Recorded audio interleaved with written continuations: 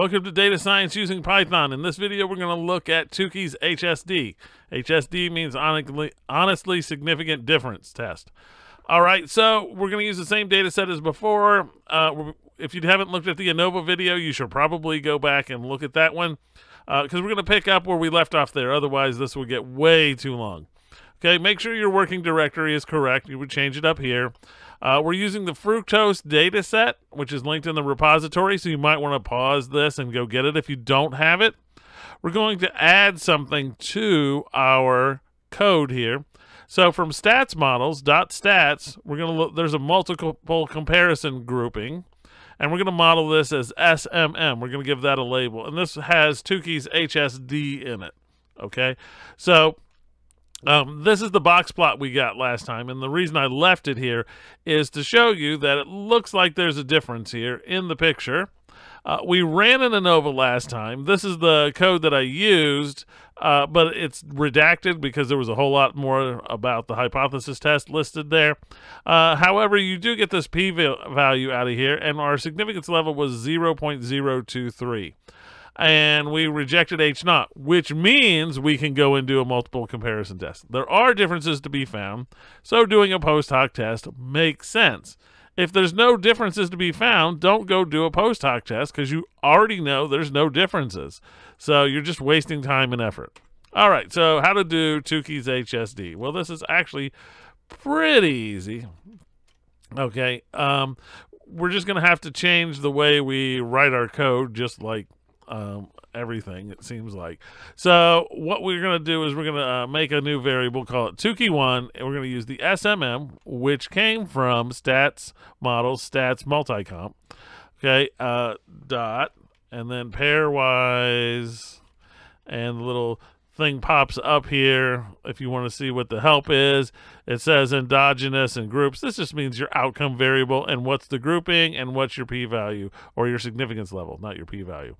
All right, so here my endogenous is, in our case, fr1.fructose. That's our outcome variable. What is our grouping? Is fr1 and variety. And our alpha is 0.023. Okay? And if I run this, let's see what happens.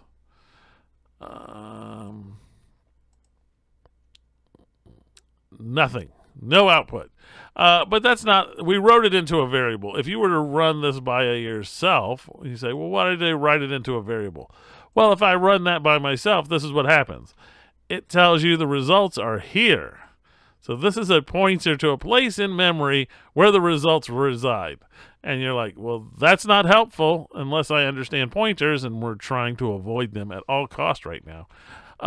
So all I have to do is put in here to print Tukey1, and what it will do is we'll go to that location in memory and show us what's there. So let's run this real quick, and this is the output we get. So multiple comparisons of means, Tukey's HSD, and then it's made my number 0.02 because it doesn't like 0.023. And it looks at groupings. Groups A to B, which would be this group and this group.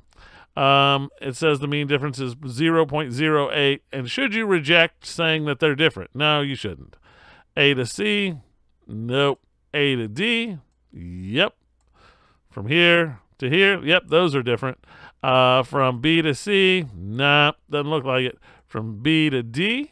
B, this one to this one? Nope. C to D, this one to this one? Yes, those are both yeses. Sorry, when I said nope. I meant yes, they're both true. So these are different. So this one is different than all the other ones. Okay, so this is pretty easy to do. You might want to copy and paste this if you want to not have to run everything again. If you're going back and working on things differently. You know, different times, you can't do everything all at once. Instead of running everything again, you can just leave what's there. All right, so this is my table here, and you should always write down what you find out. So this shows that variety D has more fructose than the other varieties. And notice we didn't really say that the other varieties are the same. I mean, you can if you want to, but this one is different than the other ones. And so you could always answer that. No, they're really not there.